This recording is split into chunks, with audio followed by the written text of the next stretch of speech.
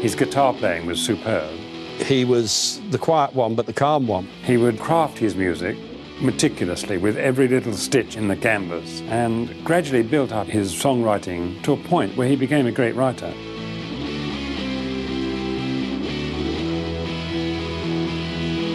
All of George's influences on the Beatles were very benign and tremendous.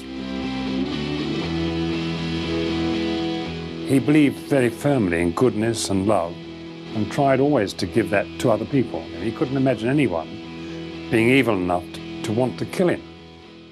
Michael Abram believed he was on a mission from God to kill the former Beatle George Harrison, and he very nearly succeeded. Behind the gates of the Harrisons' home tonight, police forensic teams are still gathering evidence at the scene of the attack.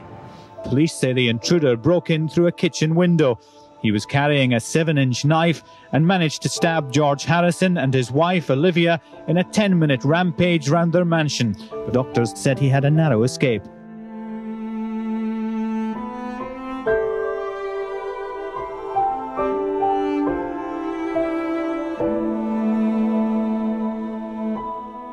I'm very sad, devastated. We've known he's been ill for a long time, and just very sad to hear that he's passed on. I'm just privileged to have known him, and I love him like he's my brother.